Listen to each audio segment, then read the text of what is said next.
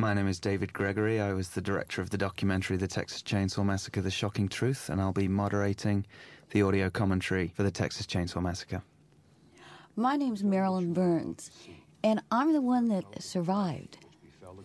My name is Paul Partain, and I'm the one who didn't survive. I'm the sawee. My name is Alan Danziger, and I played the van driver, but I also had an untimely death. Well, I'm Robert A. Burns, and I didn't die in it, but I was the art director and did stunts and special effects. And macabre as they were to see that day. For them, an idyllic summer afternoon drive became a nightmare. And right now we're listening to John Larroquette. I was surprised that he did that. Well, that was one of the first things he ever did, so nobody knew who the hell he was. Yeah, but he did it again for the remake, didn't he? Yeah. That was like a trivia question. I think. Yeah. You know, I didn't even know that Well, he I had talked done about that. it being uncredited, but it's credited in here. Yeah. Is that right? It says narration by John Larroquette.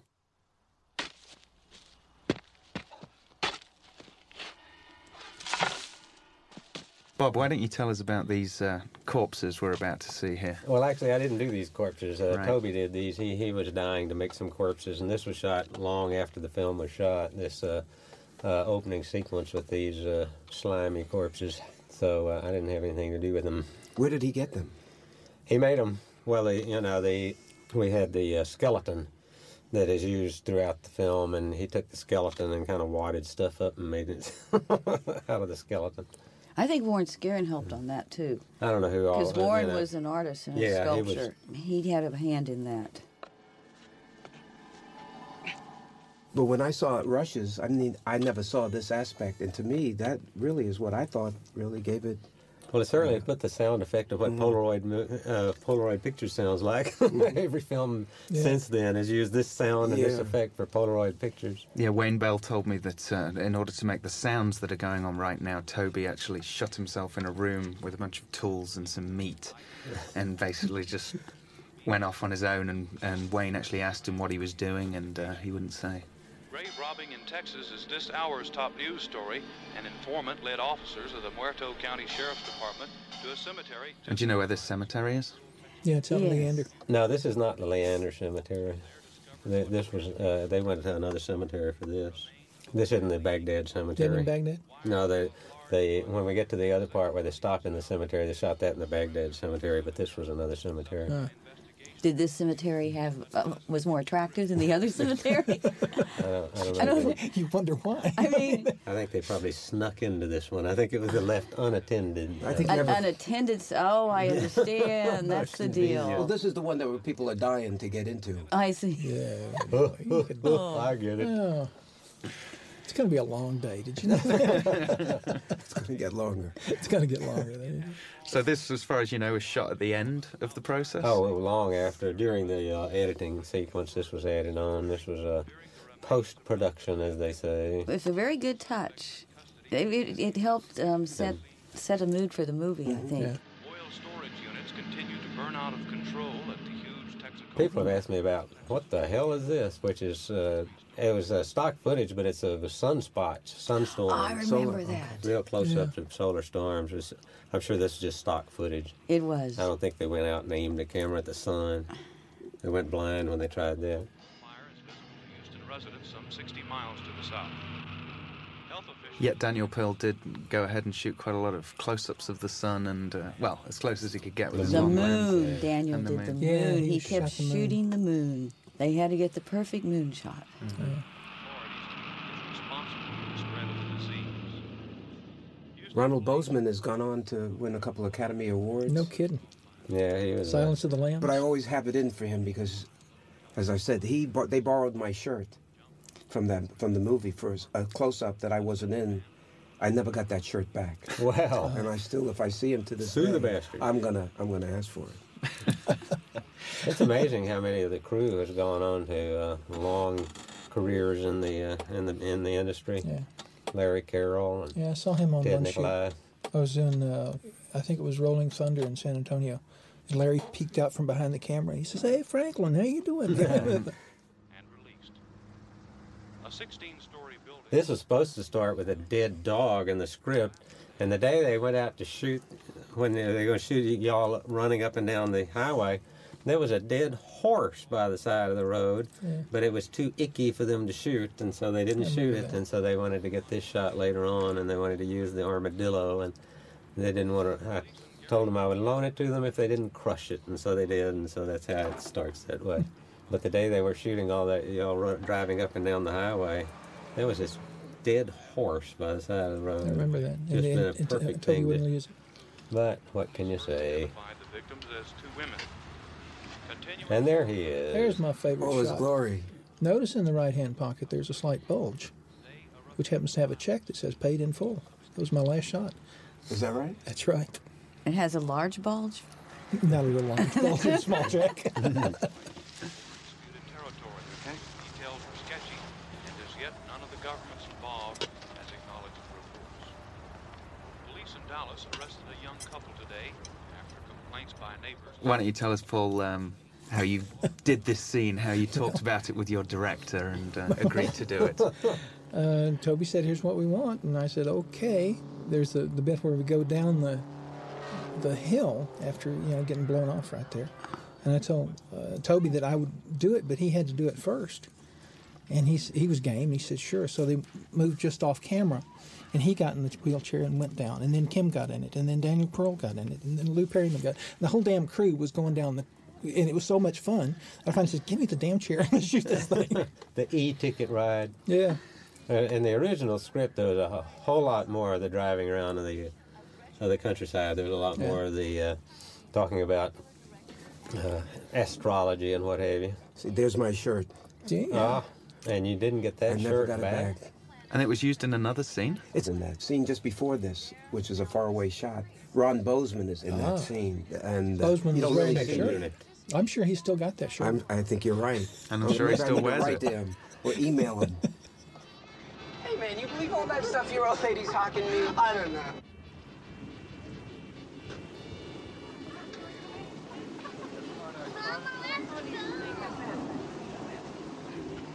This was the Baghdad Cemetery in Leander, or outside of Leander, in the Baghdad community. Oh my There's old goodness. Joe Bill. You remember that? Oh yes. How This- could we forget? Yeah, this guy was the drunk in the tire was quite There's John a. He's Henry. my favorite guy You in betcha. the movie, John Henry Falk. Yeah, what he a was- raconteur!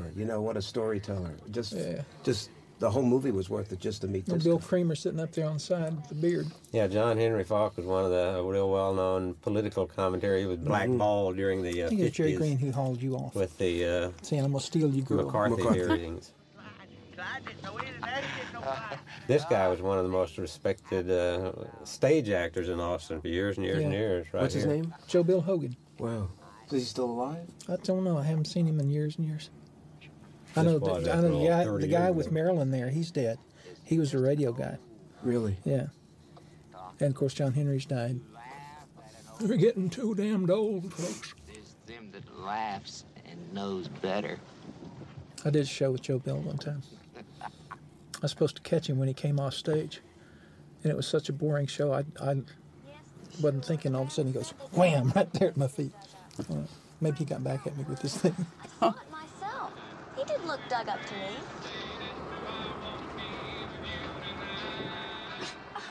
Now the fun starts. Why don't you talk about filming in this van?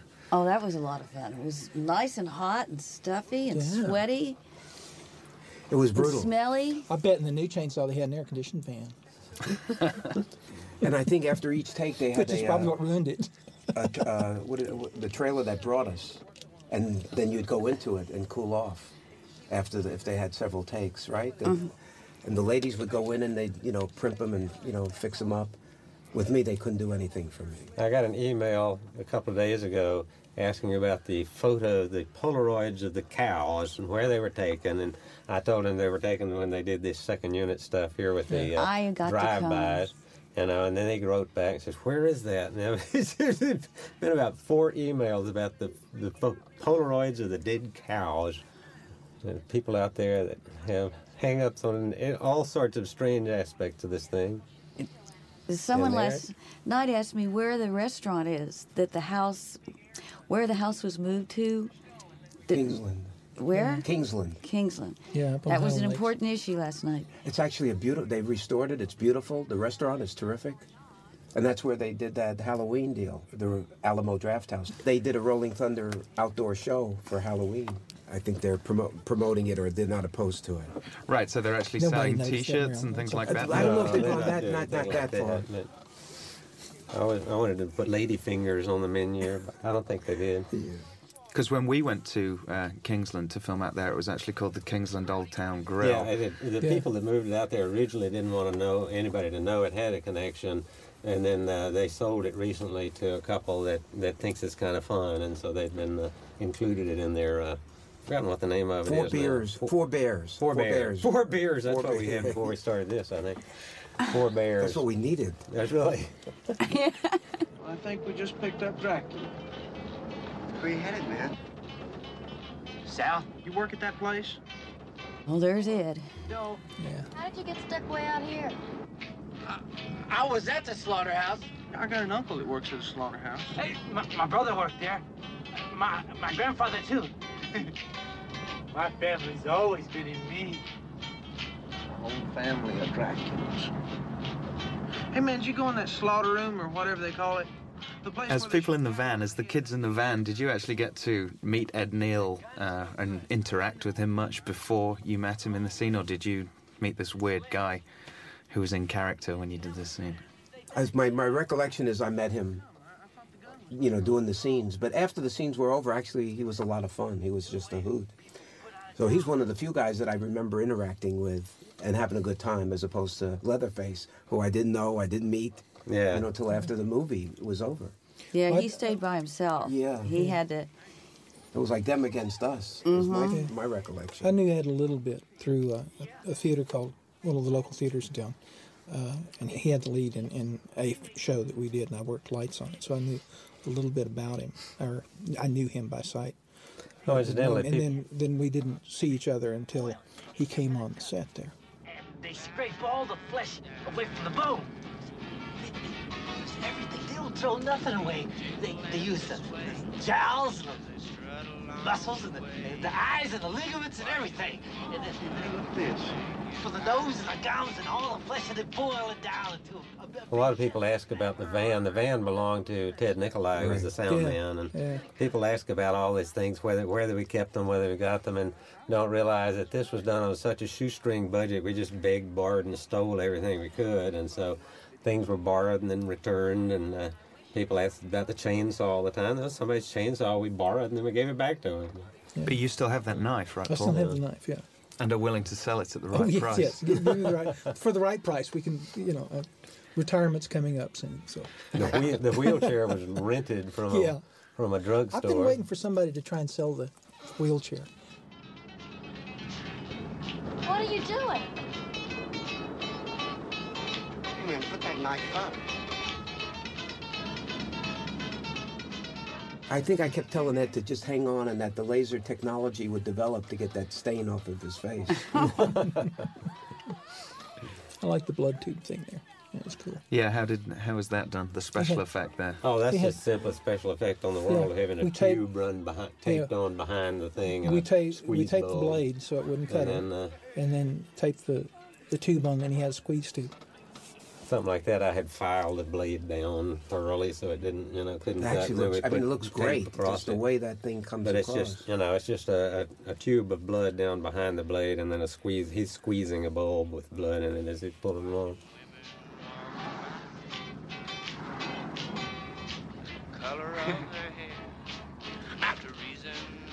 I have this knife. I don't remember what I ever did with that. I had that razor for a long time. Like a barber's razor. Well, I know on that one, before we did the cutting on it, I took some magic tape, Scotch thing, and I put about 2 layers of that on the blade itself. So when he goes go whack. You were smart. No, I was a chicken shit. How many times? I didn't want to. How many times did they do that? Did they do that scene? Do you recall? Was it a one take, or did you have to do it?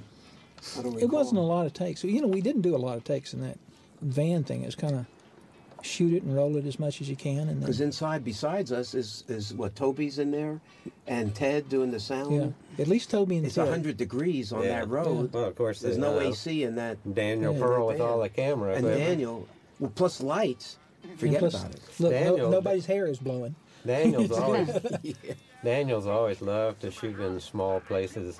Well, he got That's his one of the wish things there. he does real well, is getting maximum use out of real enclosed spaces. And I've worked with other cinematographers on something like this. They'd want to cut a hole in the side of the van and have it, shoot it from way outside.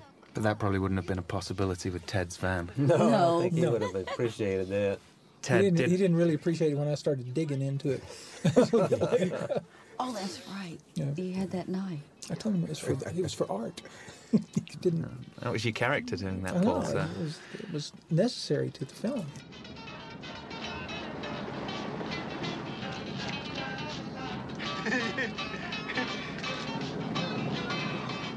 This is one of the things that set this film apart, was things like this, that is the surrealism of, somebody taking your picture and, then you wanted to sell it to you and things like this. And a weird guy that doing is it. so, that is so missing in so many of them, this total weird surrealism, that then he would have this little ceremony to burn it up and things like this, and comes prepared with all the stuff to do it. It's very difficult to pull off. And do you think that was probably just luck because of inexperienced filmmaking? Well, no, it was written. It was written, but it's the surrealism of the situation, and rather than just having a bad guy that is a bad guy, he's a not only does he look weird and act weird, but he does these things that are just so out of the realm of norm, that it's very creepy, and it sets up, there's nothing life-threatening here, but it's just this weirdness that is just so far from anyone's realm of experience that it makes it that much creepier. There he goes. Kill that whiny guy. Look. That's creepy. I still have the scar. Kind of hard to see. Maybe you can sell the scar on eBay.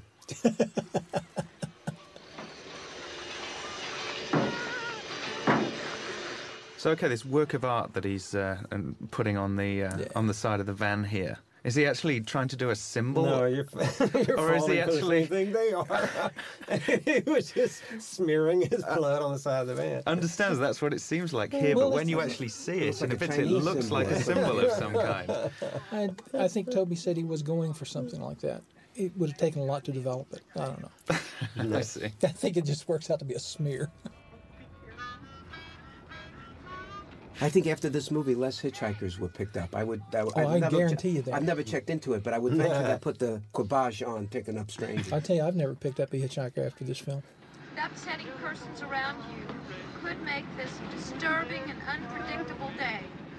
One of the original titles was Saturn in Retrograde, Oh, yeah. which comes from all this stuff about reading the... Well, at least it Yeah. wasn't called head cheese. Or No, that was it was one of Stalking Leatherface or Stalking- Leatherface? Leatherface. Yeah, so that was brilliant to me. Well, Leatherface was rejected because people Yeah. thought it sounded too much like Leatherneck for referring to Marines, and so Oh, and Leatherface was at the time not part of the American lexicon. Yeah. There are moments when we cannot believe That was, to me, was brilliant, the change to the Texas Chainsaw Massacre, because that just summed it right up. Somebody actually asked me the other day, and it's the first time I'd been asked, but apparently other people have, was like, how dare you call it the I came Texas in because- Chainsaw Massacre when not many Because people were killed with a your friend come chainsaw? into Dallas? Robert, he was my good friend. This is one of my favorite scenes, I like- because yeah, it just this went one. out of control. They were And changing. just a little bit The of light was different- changing on them, and they had to figure out some way to cover the light change, so they had the guy looking up at the sky all the time. Toby and Kim had some things in here that they intended to come across as humor that never did, and one of them, they were mighty proud of it. The sign on the store here, it never reads, but they thought they had a kind of a 007 Pussy Galore kind of diet.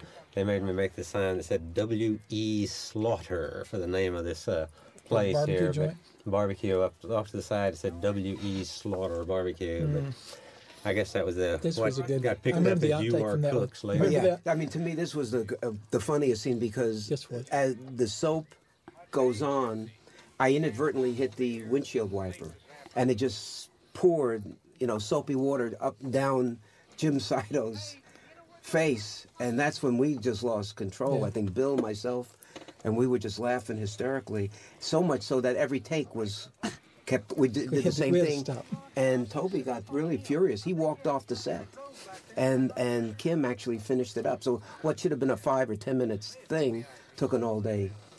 Well, about right here is where Jim gets douched. I mean, he just... You remember that? Oh, God, yeah. It's just that so whole coming thing, down, and he's still trying to say his lines, and it was over. It was over. It out. It was funny. Thanks to your friend. Yeah.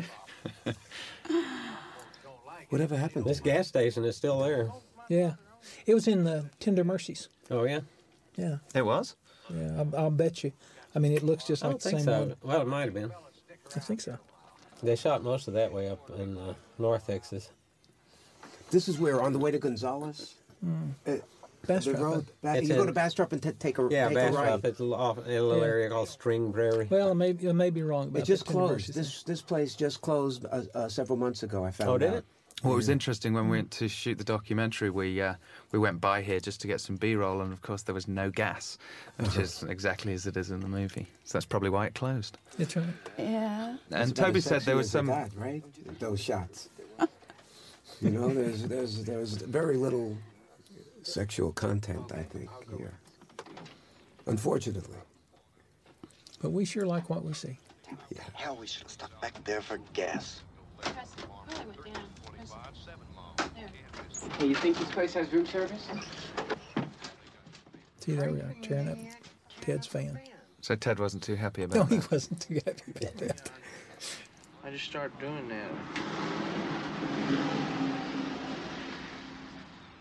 Hey, I bet. Now, Toby said that there was a political relevance to the fact that there was a gas shortage.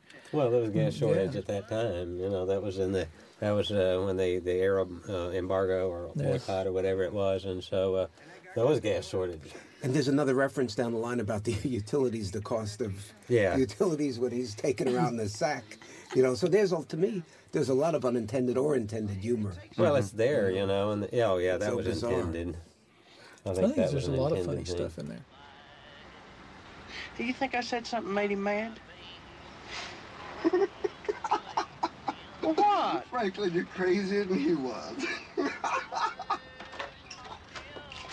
Hey, I got us some barbecue.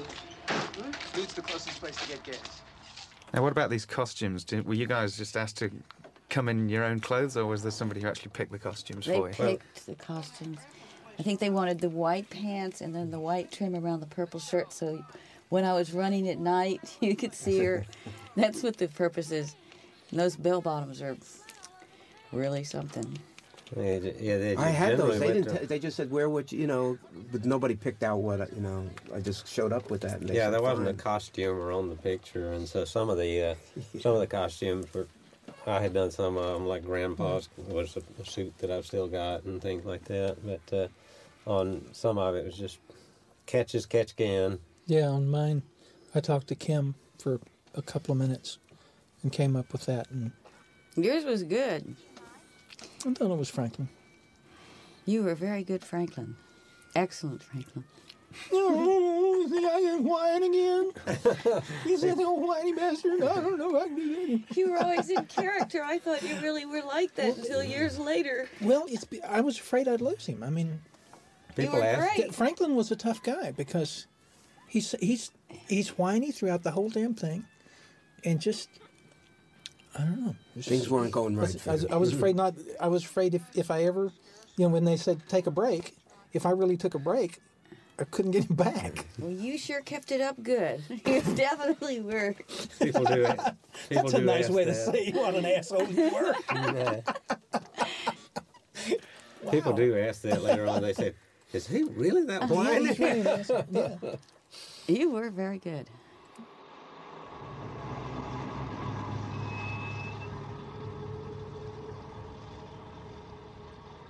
I really like the disgusting I'd like to thank the members of the Academy. Who found these spots? Who found these spots? Well, this was a found location because it was right directly across the road from the house. And so it was written into the script because this was just directly across the Quick Hill Road from the house. And so it was written in. And there was Smokey Isger was the fellow that lived in the house, yeah. He used to work for, I think, because I worked for the Austin Travis County Mental Retardation Center, and he was, I think, in the drug. Well, his father, his program. brother, Stuart Isger, I think, ran the drug thing there. The drug thing. And I don't know whether Smokey worked for that or not, but I'm pretty sure it's his brother Stuart that was the one that was in the mental health area there. Not that we were in the mental health area. We were on the other side of the mental health area. If they could have found out about us, we'd have been in the mental health Oh, area. that is so disgusting. I always like this disgusting sausage sticking out. I couldn't believe you put that in your mouth. Well, it was. It was very effective, but God, I couldn't believe you put that in your mouth. It'd been better if it was cooked. That's exactly what I'm talking about. Oh. Well, all these little things just helped the actor find their, find your real soul. Yeah, Here, really. Put this piece of crap in your mouth. It's so disgusting. Yeah. But also having a handicapped person. I mean, I think they were on the cutting edge. Definitely. To incorporate that into this kind of movie. That was a good idea. Yeah, because handicapped people never get it in horror movies. Never. That's true. This was my room. I got to stay here one time when I was 8 years old, right after my grandmother died. This whole scene is so bizarre because there's no dialogue. They just, you remember that? Yeah, they said just make up your own anything. gibberish, and I don't even know how that thing, played. I'm glad you didn't fall through the ceiling. Yeah. Well, it all sounds very natural, so in the bedroom scene, and what's going on with the wallpaper. You asked me a question. Oh, so funny. It's like it was just yesterday. With the zebras on the wall. I like the sound effect of spiders. You asked me. What happened or something? You asked me. Yeah. Here, I think right about here. Bizarre. No, these animals used to taunt me to sleep when I was a little kid. Look at the zebras, see? I have these fascination for the zebras. Hey!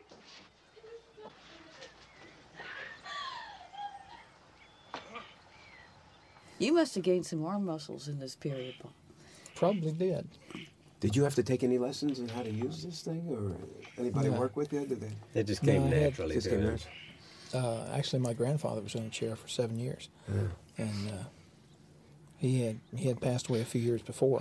So I saw him do all that, but with he had a stroke, so he would get around with one arm and one leg. And I felt really bad because it was all I could do to get around with two arms and two legs.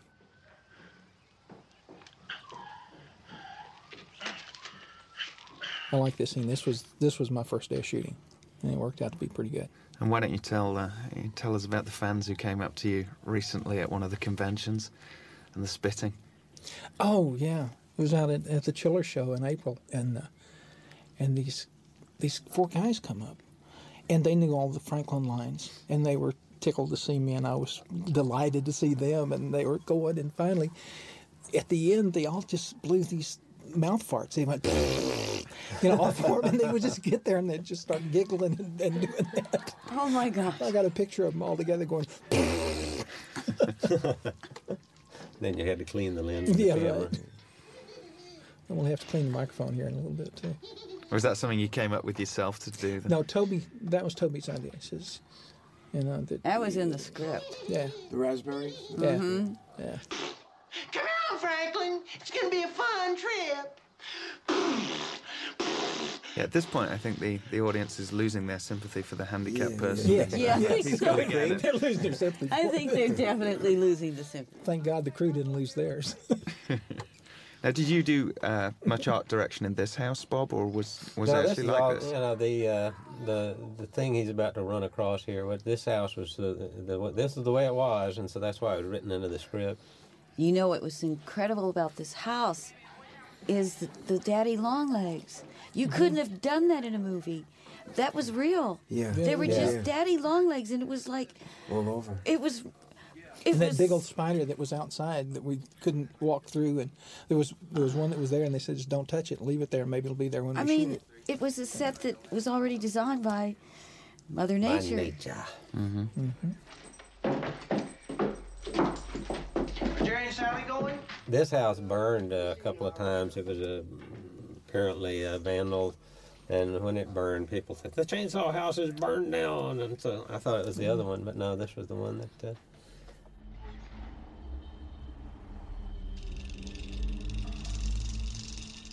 Now this I did. Yeah, what was the direction here and for the thing that's up above him? Well, that was a little piece of a sculpture that Ron Bozeman had. Salad. This thing here was a pre-existing little bit of sculpture somebody had around.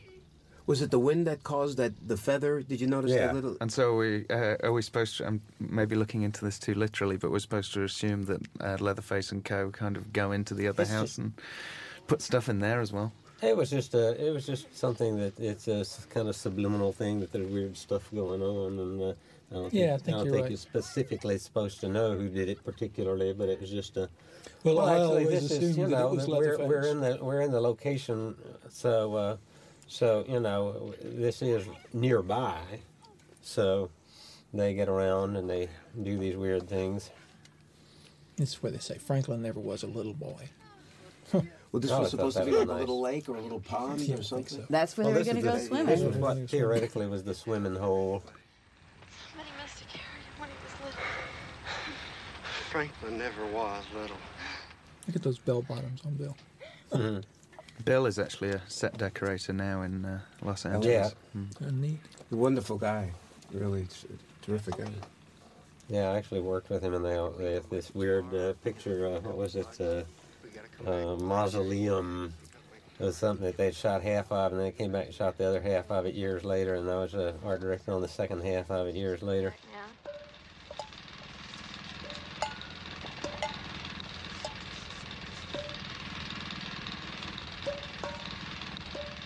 This was something that was kind of, wasn't in the script, and it's just kind of last minute thing. I wasn't actually there, and they called me up to come out and do this. So I had to go rushing out while I was actually doing other things, but that was a kind of a last minute deal. But that also really adds to the creation of the atmosphere here, sure how you does. hear all the tin like cups clear, and yeah. stuff. Really nailed that one, didn't you? Now all these cars under here are the crew cars. You probably recognize your own cars under there. And this is obviously supposed to be the cars of past victims. Mm. The Volkswagen Beetle was Wayne Bell's car, I think. Well, the white Volkswagen. Yeah, there's Beetle. two of them.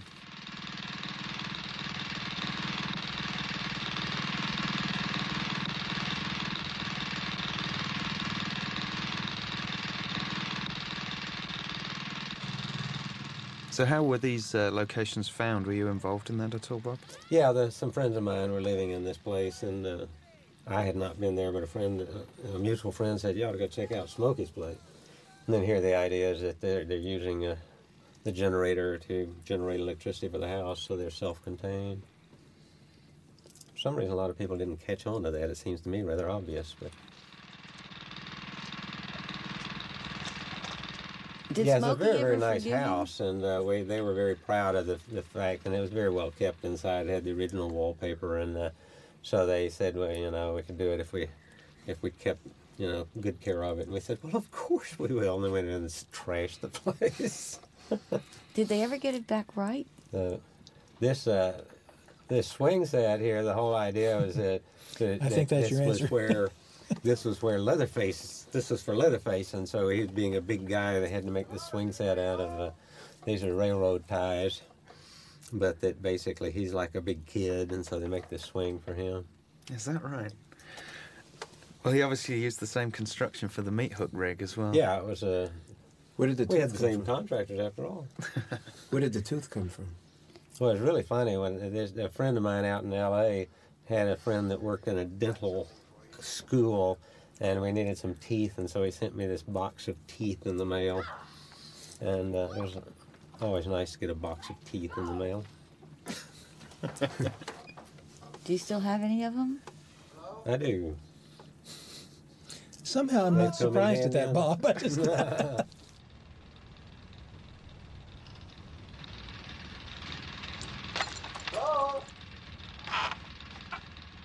But this is a really beautiful old house, and now it's been transformed into the restaurant in Kingsland we talked about. I always like this part because up until Bill walks in and gets hit, it's like a cigarette commercial. I mean, they're going through the... you're too young to know cigarette commercials, but like the old Salem commercials, come through, walking in the sunshine and going through, and everything's nice and breezy and bright, and then all of a sudden, go bam. Yeah, here, of course, Leatherface is the one all the harder because of that. Leatherface is the one making the pig noises and the strange squealing noises thing here. See? And you said he didn't have any lines. Wrong. How do you spell that? Oh, no! Boom. See, only in horror movies, though, do you go through the door. You hear that squealing, you're out of here. You know, but only in horror movies, no, go right into it. You're 2 counties That's what away. you gotta love. Kirk? That starts it. That sets right there to me. Yeah. And then you're It back sets the outside stone. in the cigarette commercial. Yeah. Kurt, let's have a springtime fresh. Yeah. But you know, it doesn't bode well for Terry McMinn here. No.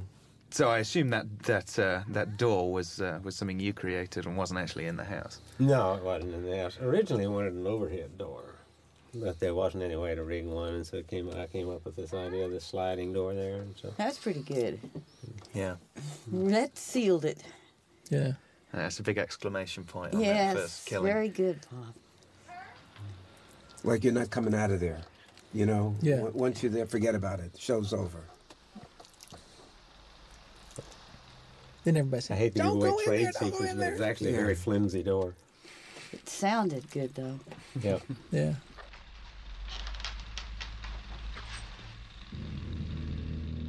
Now this, of course, is Terry McMinn, who is one of the few people who's not too keen to acknowledge her chainsaw past. I think she's gotten more with it lately. Is she still here, Austin? I don't know. She went away and then she came back for years, and I don't know. She was in the flower business here for a while.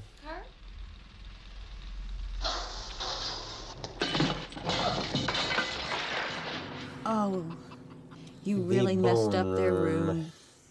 Yeah. They thought their place would be safe for a movie shoot. It's just a movie. What could they do to the place? It's the famous chicken in the cage. This is one image that people just really sticks with people and people ask about. Why do you think that is, considering all the other stuff that's Because going it's, on here? you know, a bizarre, once again, something outside of the realm of, you know, Now, that reason. cage has got a small door on it. How'd you get the chicken in the cage? Well, it's I mean, that from chicken below. is from below. It Okay, slides, it's- the bottom of it slides down. Okay. Very good thought, Paul. It's got a door this big, like a canary door. And then it's got the noise that it's the clacking of that bass, you know, of the cage there sets up so much of the sound effects and the background. And this is another image that people like and reproduce at times.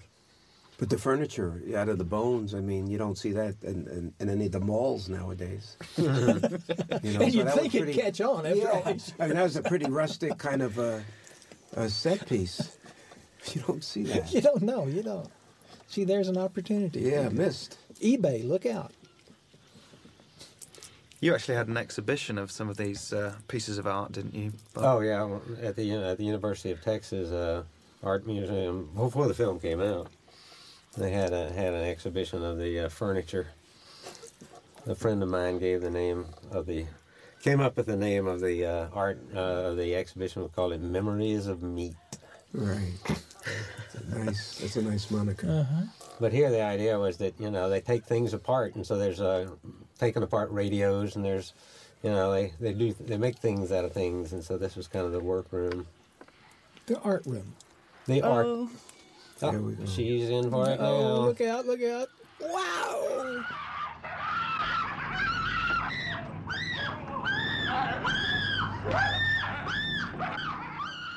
And this to this day is one of the most shocking scenes in all of filmdom.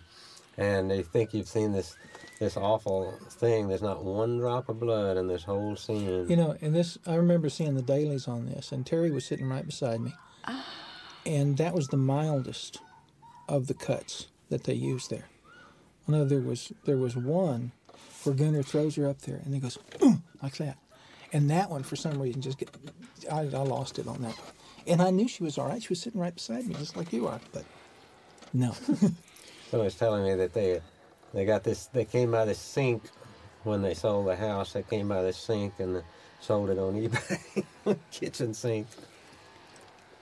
There's supposedly a filing cabinet that's on eBay for sale. I mean, I don't even see it. I don't know how it got there. Are you familiar with that? No, I don't know of any filing cabinets, but must have been Leatherface's I like the meat office. grinder there. That you're looking over the meat grinder. Oh, my. Great cut. Yeah. Which one? The chainsaw cut? Oh, I'm No, the talking one about going the to film cut. You don't think it means anything? We'll protect you if he tries to get you. I bet it's about me. He's gonna kill you, Franklin. And this was all shot in the same locale as the All houses. this stuff was Yeah, just this shot is right around there. The house is like back here. It was So- quite a large piece of property, and then also we shot across the street around the stone house. A lot of the chase sequences were on that property over there. But they also were very cognizant of the time because they wanted, again, to have the sun setting when I start walking to the house for my my final walkthrough. You didn't have it last. You had it last. I gave it to you, remember? What'd you do with it? Well, I don't know. Didn't I give it back to you? And was there all this banter between you guys? Was this scripted? Yeah. Yeah. And it was scripted differently. As the day wore on. As the day wore on. As the day wore on. Different things Well, happened. as each Yeah, day- Kim would come out and say, well, let's try it this way. And as each day they'd bring new pages. This is what it's going to be today. I still have the original script, and I guess it has, I don't know how many different colored pages. I mean, every day we get it. Changed.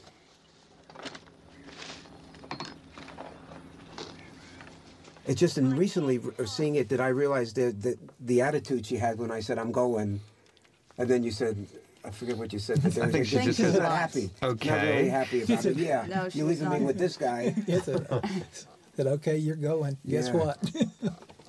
You might as well Stranded with keep the going. whiny guy. Oh, I don't blame you. So let's talk a bit about the conditions under which you were shooting. What kind of craft services and things like that did you have? Well, actually, the one thing, the best part of the whole thing was Sally Nicolau was the caterer, and it just kept the whole thing going. I think the whole thing would have collapsed. She made some Greek if not dishes her. that were great. She'd, it'd be out there. There was no. The craft services were pretty negligible, but when she'd come out there with the dinner, she'd bring out these just fabulous gourmet meals that she'd made, and it was the only thing that kind of kept the morale going. Well, I missed all those. I never ate. I So, couldn't. It's just amazing meals she'd bring out there. I didn't get many of them because I wasn't That's out because there you on had the your set figure. that See, many now I times. had to keep my figure up. So I ate all those meals. I seem to recollect a couple of meals. Oh, but it's just not amazing. not too. But they were excellent. She Oh. was terrific. Yeah.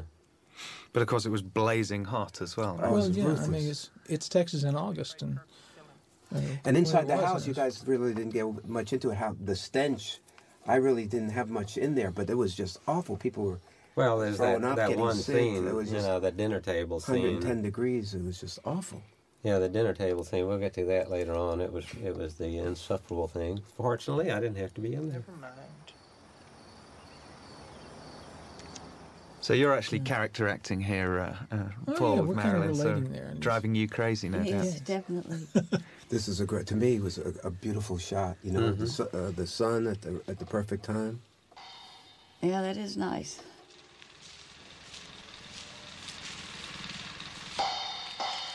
How long were you on the film for, Alan? A couple of weeks. Two of the longest weeks. No, actually, I really enjoyed myself because I had just little parts. It wasn't. It And he really cracked wasn't that rough. everybody up. He was the funniest guy. He still is. Say He something made funny. us laugh. He had the strangest Texas accent. I'm from a small Texas town in the Bronx, you know. So Come on, you guys, goofing you. Yeah. that's an immortal line. You know? I know, People I know. know It's that just, stuff. You know, everybody in West Dallas says that. Yeah, they all say that. My parents saw this in I think a porno theater in Florida, and they started talking back to the screen, telling me not to go into this house. They were hip enough to know I shouldn't go in there. They're goofing with you. Don't go in there. Yeah, they're goofing with you. recognizes the terrible towel Yeah, it's a pretty blanket, that is, so to speak. I honestly felt like I was acting in this scene, that I got myself worked up to go in there. You know, I had him block it out. You know, so this was where I felt like, for me, there was some acting that I was doing. What, and prior to this, you were just kind of hanging out? I was basically being myself. You know what I mean? The lines were basically kind of, most of them were my own. Thank God you spiced up the script. Yeah, thank you. But it's showtime now. Come on out. Come on.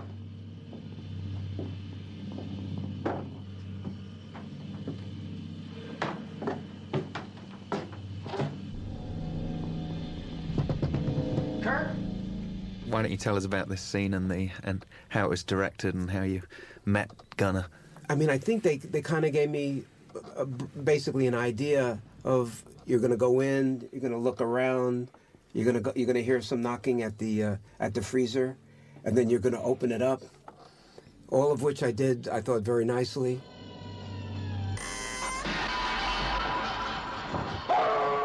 Now, in the original, you see this. In the original take, I'm right on the money. Boom!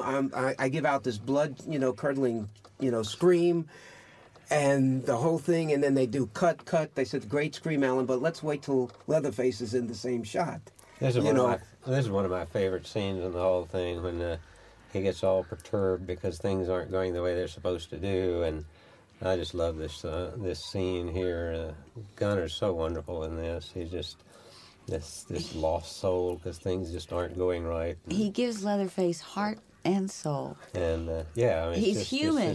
And there's no dialogue. And this scene, right. He puts his head in his hands, just like, oh, things are just not going right at all. It's just wonderful. What about these now teeth? That is really Leatherface. Yeah, well, the teeth was an appliance that's why they wanted the mouth on this mask very big so they would see these teeth that they paid good money for. And so, once again, going by what they would do, put a big piece of coat hanger wire in there to make the mouth real big and wired it in. He also has a presence that, to me, the other Leatherfaces did not have. They don't have it. And I don't know how you... I mean, he's a big guy, but he has a presence that the others, I don't think, were able to he went to state school and studied, how some of the some retarded people moved and things like that. And this was a shoot spent a from lot hell. of time at it. What happened? No, this is one they really kept changing words, and then Toby come up and tell me that Paul said something about me, and Toby was going to Paul and saying Marilyn said something about you, and getting us really upset with each other. So when we were doing this scene, it didn't require any acting at all. No, I was ready to kill you, and I was ready to, make you be in a wheelchair for the rest of your life. And the sound, the sound hood came off the camera, and the batteries went out of the sun gun, and just everything that could go wrong did go wrong. Now this flashlight here was they wanted to use it as a lighting instrument, and this was done with 16 reversal film, which just took a lot of light, and so they took a sun gun and took it apart and made this flashlight is actually an electric sun gun. It's got a cord running off from it to light the scenes. Well, that was all battery. I mean, it went off this to the was battery. this was on a cord. No, it wasn't because the batteries went out. I just sold the thing the other day on eBay. It had a cord. When you sold, I'd go get it. It has an electric cord. Okay. The one I used was a battery. Stuff. Well, at that time, this sun gun was just it would blind anybody these days using it on a film set, because it was just had to have this ungodly amount of light, and there just was no such thing as a battery operated stuff like that at that time, because the power that was needed. Well, I mean, we had a regular flashlight that had batteries in it for some of the shots. Is this shot at night? Is it night for night? It's at night. And this was real loud and irritating right here. Yes. That's where I wanted to kill you. We were physical there, very physical. You can see that is not play acting. That is ready to jump into the wheelchair and push you over and jump on the floor. I know you were. And then they just say, do it again. Do it again. That was good. Oh, no, that wasn't good enough. Let's have more. And I'll be going, Yeah. See if you can get a little animosity going. yeah, between- right. Give it just try a little bit. Sally, look, I know. Look, I'll go with you, but I'm gonna hold it. Never mind, I'll just go without it. I didn't realize you were yelling at me. Never mind, I'll do it myself. Sally, hold up a minute now. All right, let's go.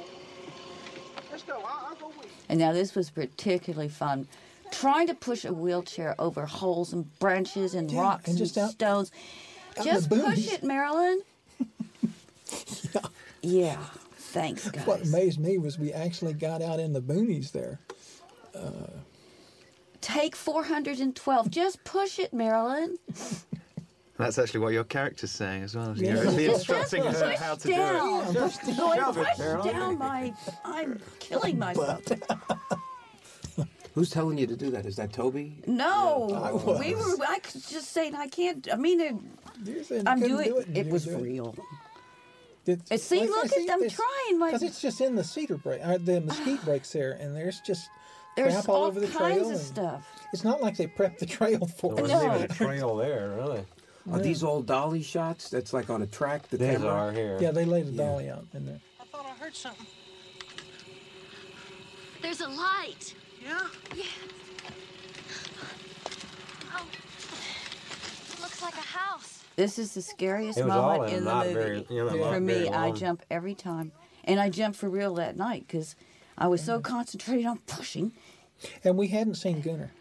I mean, we've seen him one time at dinner. He wasn't in his rig. But this is the first time that we'd seen him This in makes his me... stuff. Was that purposeful? Yeah. Yeah. So we never, except for this, we never were on the set with him at all. And then he just comes blaring out at us here. And that guy's pretty scary when you see him in the middle of the night coming out at you. With a chainsaw going. Yeah. That little touch adds a lot to it. Right here, I think I say there's a light. Yeah, there's a light over Some at the kind of Frankenstein place. Or the Leatherface place.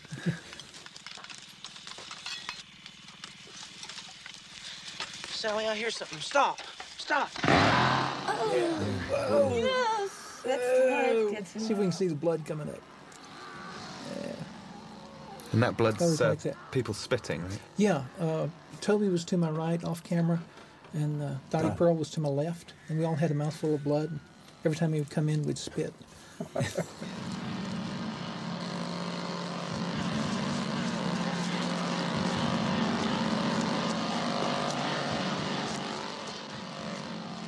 Yeah, why don't you tell us about all this running and screaming, Marilyn? You'd run and scream too if you had a guy behind you with a chainsaw. Now this is fun. They wanted me to get tangled in the mesquite. And I did. And had some thorns taken out the next day. Literally. You know, most of this stuff with the chainsaw, for most of it, there was not a chain. For wide shots, there would not be a chain on it. This particular part where it's supposed to be cutting through the brush, there is a chain on it. But then for a lot of the things, there's a chain with all the teeth filed off. But So we that had it in doesn't about matter. 3 That different- chain is still just we had as in bad. about 3 different configurations there. But for this stuff where it's actually supposed to be cutting through things, he actually was. And not too far behind me. Yeah. And that little mask gives him bad vision. And so, Yes. and there's times where the chainsaw's so loud, he can't hear cut. Like Marilyn's stuck for real in the mesquite right there with her hair tight. yeah. Cut. And But so he he did. can't hear. He just kept coming. And Marilyn can't get out of there. How did you actually get approached to be in the movie in the first place, Marilyn? I knew that they were gonna make this movie. I believe they asked me. I knew Warren Scarron. They knew Toby and Kim. And I've been doing some movies in Texas and with the Film Commission. So that's how that got started. Well, I recall when they had the break on the night that they were shooting you going through the stuff. And I think it was Sally Richardson, and you were over in the corner and you were picking mesquite thorns out of I a like person. this slide. Yes, I Yeah, did. that's like a Max Sennett, Yeah. Chase scene. Yeah, it's a kind of a Looney Tunes and Merry Melodies. Mm-hmm. Now, why would you... That's it, girl. Lock the door. He can't get through. That'll help. Well, at least you go upstairs this time instead of into the slaughter room. Yeah. When I read the script, one of the first things I said was, "They've got 3 generations of men in this house and no women." And I said, "What's the deal here? We got to do something." And so they called for his grandpa to be up in the attic, and so I said, "Well, at least let me make a grandma to be up there with her." And so that's how Grandma appeared there. She was my idea, and has Grandma taken was- on quite a character of her own through the years. Yeah. Where is she? Oh, she's I think a guy named Tom Renoni has Grandma, bought her years ago. Now the stunts were done by Mary Church. She was a girlfriend and the assistant. Did several jobs on it. So. But you had to do the landing, right, Marilyn? Yeah, he put me on Well, there was- scaffolding. It was shot in 2 pieces because there was a little roof up there, and we put a thing so when she goes through. You still had to drop had you some about 6 feet, mattresses. I I know. think. That's how I hurt that my were, ankle. Mattresses to catch her up there, and then this did the second part of it, was just coming off a scaffolding. Yeah, this is the part where everyone's like, just get up. They don't care the Yeah. fact that Yeah. you've jumped out of a window, you know? Get up out and of start it. running.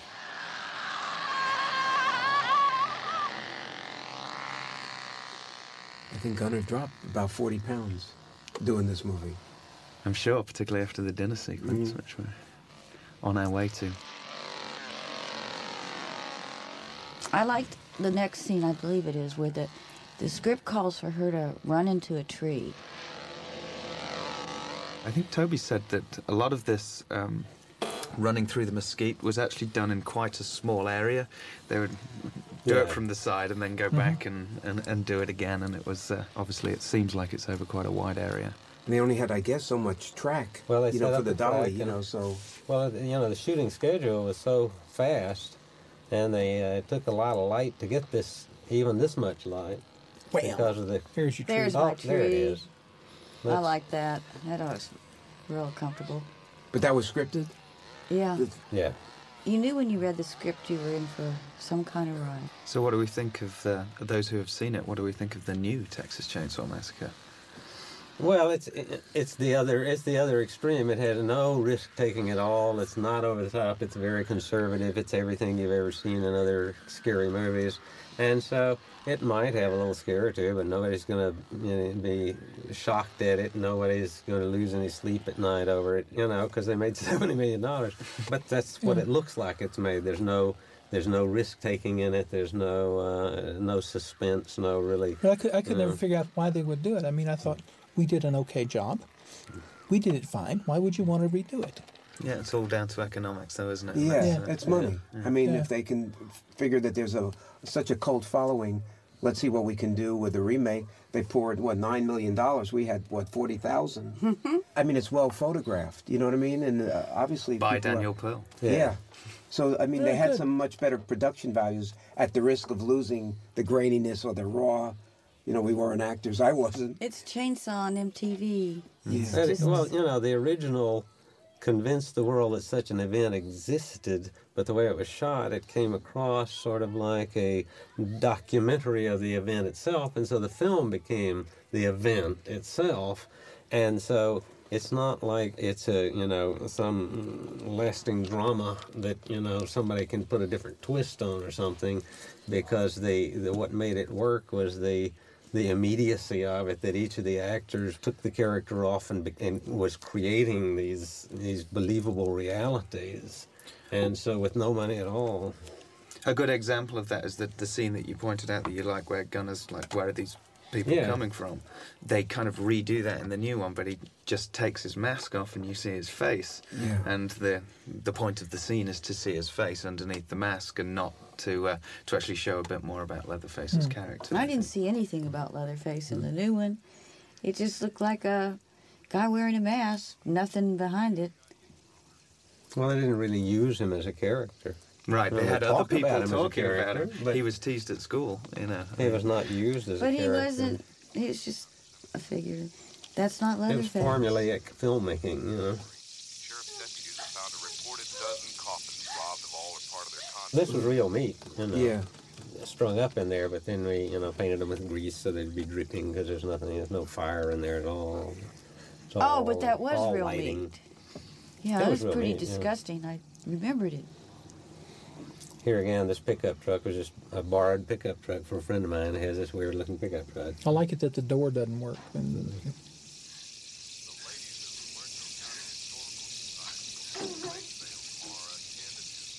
Now, had you interacted much with Jim before this sequence? Because this sequence was quite a difficult one to do, right? No, I don't think Jim. In fact, Toby kept saying, "Hit her harder, hit her harder." And he'd go, "Man, I don't, Toby, And I said, "Jim, just go for it. We're never going to get out of here." Young lady, we'll have no trouble. Not out it. What do you want? No, there's no need to do that. Nobody's gonna hurt you. Again, I really like the idea of something like this. He's using, a broom to defend himself. It's not like, some horrible, weapon of destruction, but, it's a broom in the wrong hands. The broom can terrible hurt weapon. you. I'll tell you, a broom is painful.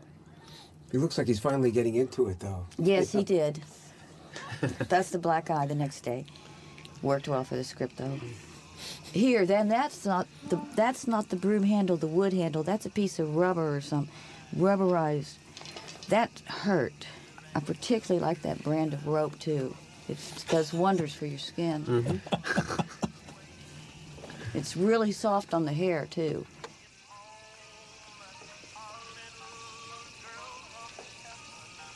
Make it good and tight. Now, someone get a rag. So they did. No one knows where that rag was, but they found it on the floor somewhere. Put it in my mouth. Ah, the theater. The cinema. The reality of it. Yeah, they wanted me to have a really realism. Yeah. Mm-hmm.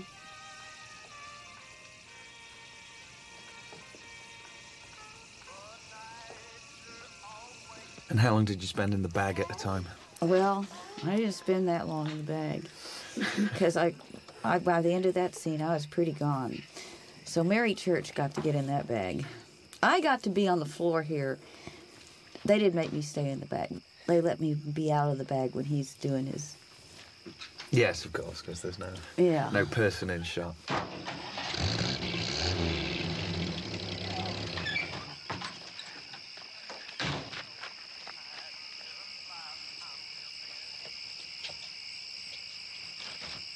Here's a great, but this is That another great line about the I like this utilities. one. This just adds the comedic touch to it. Yeah, Jim has a lot of great you lines. Had to lock up and get the lights. Cost electricity is enough to drive a man out of business. He's turning out to be a bad guy, but still in all, there's a humanity about it. He's a businessman. Well, all of it is, they're a family, they argue among themselves, and, there's a real connection between these people, and they've got thoughts about other things than killing people, saving Well, I electricity. hate to admit it, but I recognized a lot of those weirdos. Yeah. And bits and pieces of them. And this was just pure Jim Seedow here. He was doing this as it kind of went along, and it's just wonderful. Where are the cameras here? I mean, how were they shooting this? Well, this would have been a camera mount on the hood here. On the hood? They take the glass out for that? No. And then this is from, again, Daniel just loves to shoot in tight places, so here he was actually in the truck. But this was a camera was strapped onto the hood of the, mounted on the hood of the car. No need to do that. Are you there for most of these shots in case they have a... No? Well, the art department was me and Mary Church. And Right. So, you're having to get things ready for the next day and cover things for that day and one thing and another. So a whole lot of these things that Mary was being the pokey at this point. Oh, Mary's... Mary's the one that's the beneficiary of the poking. And where's Marilyn? So, Marilyn's resting. Marilyn's in the trailer. Marilyn's in the medic tent.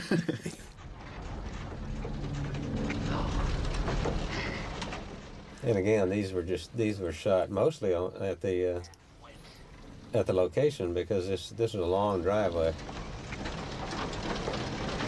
Little cool shit.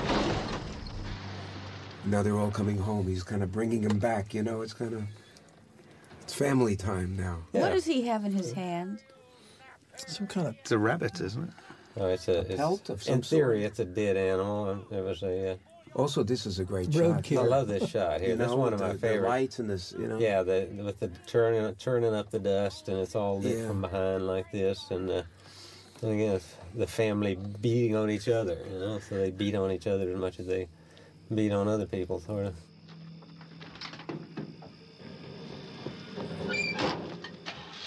But here again, all the actors really got into it, being the family and interacting in very believable family interactions, as it were. So that's right. I love the way Jim Cedo is sort of like the patriarch of them, but they still have no respect for him and talk back to him and whatever. In theory, they're supposed to be brothers, but of course, most people came across like Jim Cedo was the father because you got the grandfather as well. So, but in theory, he was the older brother. So you got these three siblings that are carrying on, but Jim Cedo is certainly the one that they're is in charge, which is why when Gunner chases her to the station, to the gas station, he drops away. Yeah. Because the one in charge is there, and he's afraid. One of my favorite lines is coming up where he says, "You ruined the door." Yeah.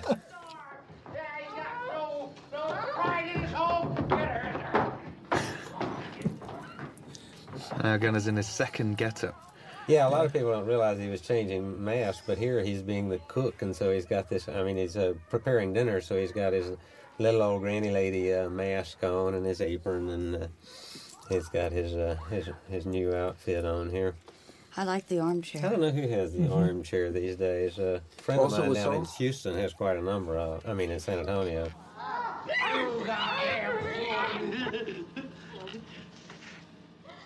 Oh, gosh.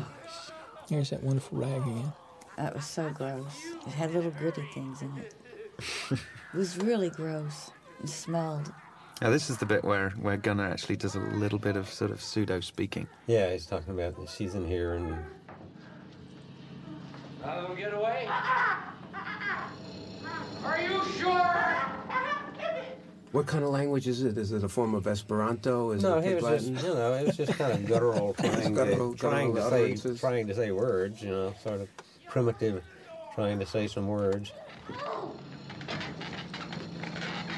I think you'll see some of those actually written down in that new book, that Chainsaw Massacre Companion. See, had he been in a Head Start program, this all could have been, the whole thing would have been turned around. Yeah, he's very similar to you, though, Ed Neil, there, because he's spitting in the same way that you were, or blowing raspberries. Yeah. I think Toby was getting off on the raspberries himself a little bit. Now, young lady, you just take it easy there now. But we'll fix you some supper in a few minutes, huh? So what are your memories of being inside this house, Marilyn? I remember that you just saw me get in. That's how I got in. Next thing you know, my arms are tied, I'm gagged, and next thing you know, they're tormenting me. You just take it easy, huh? Take it easy. We'll have you something to eat right away.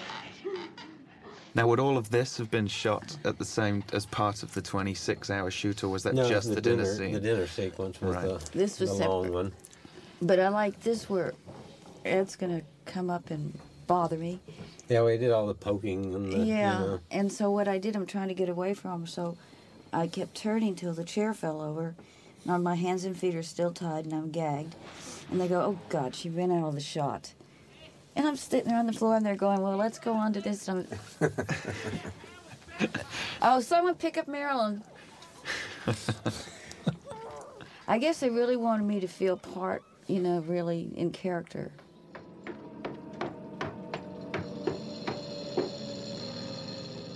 Where did all these skins come from, Bob? Oh, they were, collected wherever I could find them. None came from live animals at the time. That they were just go around and find, pelts where, and most of the stuff we got, you know, in junk stores and things like that. We had no budget. I think the total art direction budget was, I think I spent about $1,500, literally. The mask for the grandfather, was that Dr. Barnes? Did he do that? Yeah, Dr. Barnes did the grandfather's makeup. I think the kid was like 14, I think, in this. Well, 19, I think he was 19. I think he was 14. John Duggan? John Duggan? John Duggan. I thought he was older. Oh, he was older. I think he was about 19. 19, yeah. I think.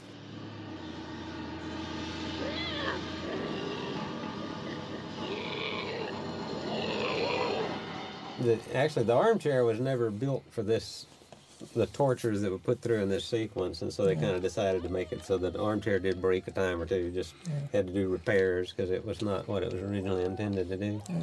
You know, John was in the graveyard scene. We did back in the one that was at where Sally goes walking off in there. So what happened here, Marilyn? This is what I found out this year, that they really didn't forget to tape the knife. They just didn't tape the knife because the tape kept messing up, and they couldn't get the little tube right on it, so they just decided to cut my finger to say, get the shot. And all these years, I thought they just forgot. And Gunnar said, oh no, Marilyn, this was this year. We needed that shot, and it was getting hot, and we were losing time, and so they decided. This is a great shot here. Mm-hmm.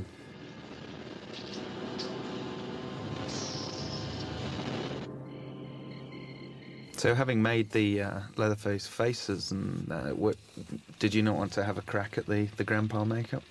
Well, no, that was something that they had already talked to this. I was not, you know, that was a lot of work. That was a different deal altogether. You know, we could just have hired an old guy. You know, it would have saved us a lot of time and money. Well, I think Dr. Barnes wanted to do that. I think so. He liked to do things like See that. See that black guy there? Yeah. That's so the broom. This was the. Now this is the scene that was the 26, 28 hours, because part of the reason was because Jim Sedow had to leave the next day, and this was his last day, and so it had to take forever, and also it was night time. It was shot during the day. Well, it was shot over 28 hours, so the windows were blacked in. There was no ventilation, and the food on the plates, and the hot lights, and everything stank. Everybody stank, and this was the disgusting scene. The table here is made out of old diving boards. Wow. Old wooden, the Parks Department. Oh, and also the lamp there, the face there was Bill Parsley, the executive producer. His face on the lamp over the table. Fitting. You can make him stop. No, you Shut your mouth. The head cheese was smelling pretty good by now. Really? Well, everything stank. The little chicken feet. And Gunner's, his suit, they were afraid to wash it or anything, and through the whole thing, and so he had to wear this thing, and everybody and everything stank to high heaven. Fortunately, I didn't have to be in there. Right.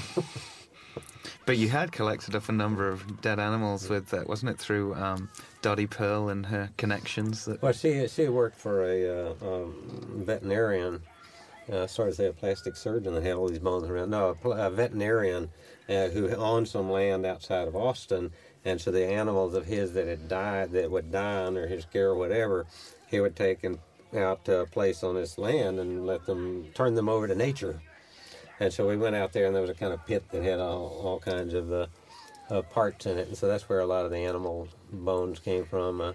There were very few actual human bones in it. In the whole movie, we bought one skeleton and had some other parts that were plastic, and then some of the skulls came from friends of mine that were actually sort of archaeological leftovers. Now, in this scene, isn't there where they had to go back and reshoot and do some inserts? I remember hearing something Not about this that. one. It was the very end. With the eyeballs and stuff? Yeah. Oh, that one, yeah. They had to come back and, I don't know. No, we just shot, I shot about 4 hours on my eyeball. Yeah. We just had the camera. Right. What was that for? For this shot. For that right there. For Black eye and all. just. They didn't have it. They didn't have enough shots of that. Oh, they didn't do it. They just somewhere else. They didn't have time to do this. It took forever. He just concentrated on shooting my eyes, and then he intercut it with this. Because this stuff took a while. I really love Jim Seed out here where he's laughing and then he gets serious and says, we can't do this. Well, And he then catches does, himself, and then he gets back into it. No, it's wonderful. He says, I can't cotton to this, and then he does. And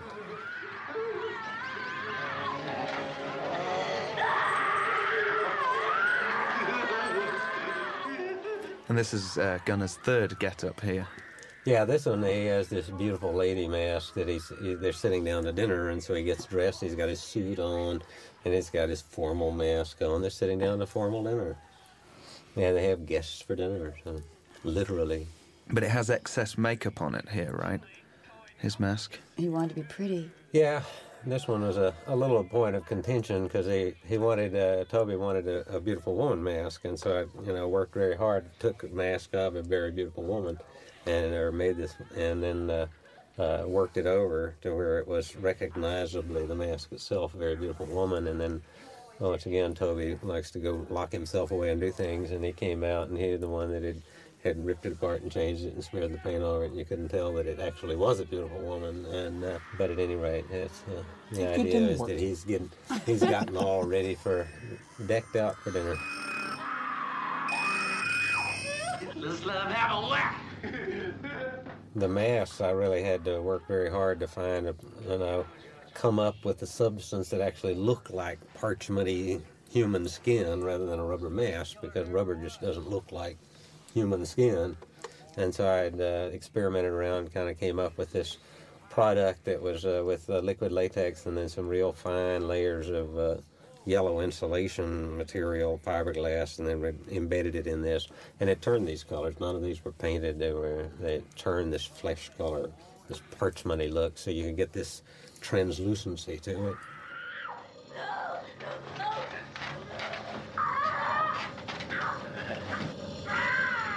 And you guys had actually left the shoot by this point because they shot mostly in sequence, right? Yeah. I was not.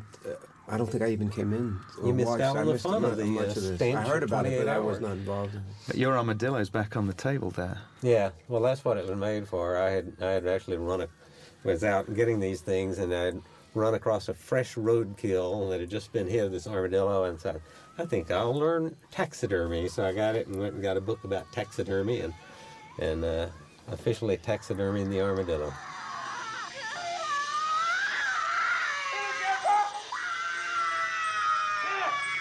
Come on, Grandpa. Hit her! Hit that bitch! Can you tell us about this sequence, Marilyn, where they're holding your head over the bucket and hitting you with a hammer? Oh yeah, well that little hammer, they put a piece of foam rubber to make it look like the sledgehammer, but the little stick is still steel. So you can't, if you're hitting somebody through foam rubber, that hurts still. That hurt. Mm-hmm. That was a wooden handle, but nonetheless, it was... It felt like steel. Yeah. It was wood. But it was, yeah. They were also gentle with me. Mm-hmm. Each actor tried their best not to hurt her. I love They used to snicker between Jim takes. jumping up and down like they're cheering them on. They did. Here again, this is Mary Church doing the stunt. And that was Marilyn jumping from the scaffolding right here, which was 6 feet high. We had such a low budget, we couldn't afford to buy breakaway windows. I had to actually mate them with sugar glass windows made in my kitchen. How many windows were there? I think I had 2 of each, but no spares. So that limp's real, Marilyn. And then they go. That was the one that you had about a 6-foot jump off the scaffold. And I said, what do you want me? You got to be kidding. He says, no, we got to make it look like you. I said, why couldn't I just jump from the first floor to the first floor? Why do I have to jump from the scaffolding?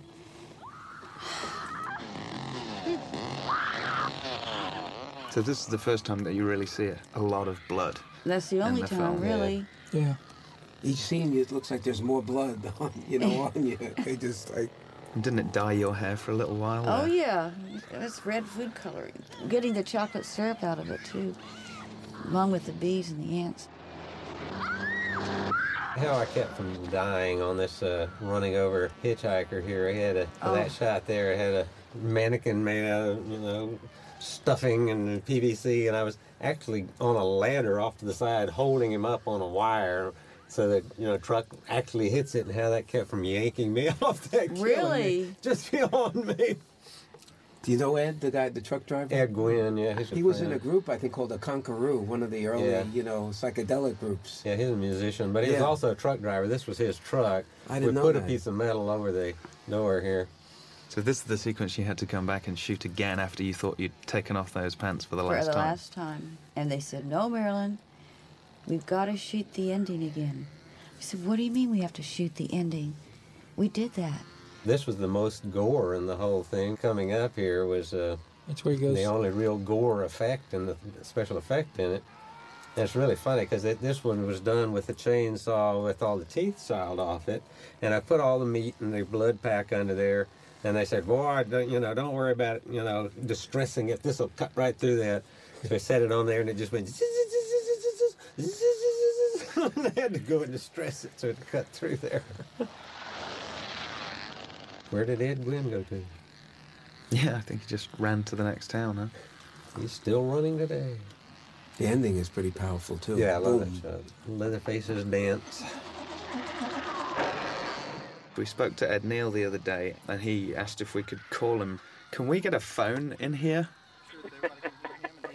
Hi, Ed. There's somebody cackling. It must be Ed. It must be Ed. Hey, you crazy bunch of people. I wish I was down there with you guys. I'm just sitting up here in Dallas signing pieces of paper for kids. Boy, this is fun. After all these years, they haven't body changed it. parts and chainsaw blades, and I signed a while ago. I signed a stiletto knife, and earlier this morning I signed a switchblade knife. Good. Ooh, it's scary. Hi, how you doing? I'm doing good. How you doing? I make you get it. So do you have as fond memories of making this movie as everybody else here does? Oh, heck yeah. I love sitting back on the back porch and drinking tea and thinking about my experiences in the film trade in Vietnam. Marilyn was just reminiscing about you pushing her over in a chair. Oh, yeah. What happened was we took the shot, and of course, I was behind her, and so the crew was all excited that they got the shot. So they're stepping over, going, boy, that went well. That was great. And Marilyn was just laying down there on the floor, and they just left her down there. I finally said, will somebody please pick Marilyn up? They went, oh, yeah, sorry, Marilyn. And what do you remember of that 26-hour dinner scene, Ed? I have been having more fun signing. I've got a great photograph from that scene, which my face just looks like, and everybody looks at it and goes, wow, you're such a great actor. And I'm going, yeah, I really look tired in that shot, don't I? I am so good. I said, we were really tired. Yeah. But the nice thing about that is cut 2 years later and you get to sell hundreds of photographs of that scene. So it's become one of the legendary shoots in film history now, and that's kind of fun. All right, well, you have a good time at the convention there, Ed. I'm having great fun, man. It's good to talk to y'all and tell everybody out there, yeah, I'll be home soon and I'll be bringing some hit seeds. All right, thanks, Ed. Bye-bye. Bye-bye, Ed. Bye, Ed. See Bye, ya. guys.